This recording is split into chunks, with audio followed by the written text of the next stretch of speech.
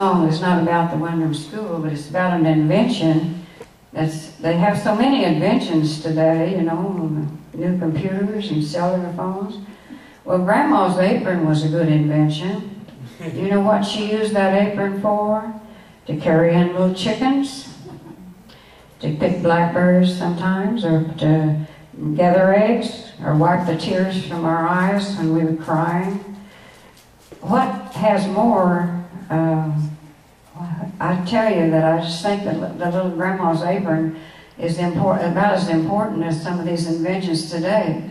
I know that we have to accept change, but just think of all the uses of Grandma's apron.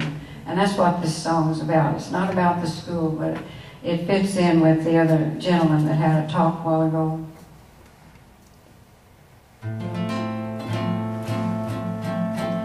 There's an apron by the doorway in the kitchen. It's hung there through the good times and the tears.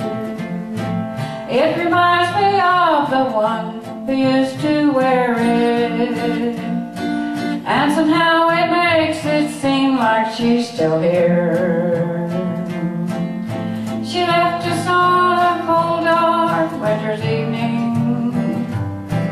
She's better off, the family all agree.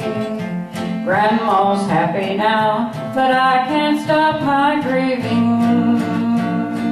I shall cry each time I hear "Goodnight, Irene." Someday I'll go to be with all God's angels. I'll see her again, 'cause that's where Grandmas go. I'll find Grandma singing in the heavenly choir. She'll laugh and wave and tell me, "Welcome home." She left us on a cold, dark winter's evening. She's better off, the family all agree. Grandma's happy now, but I can't stop my grieving.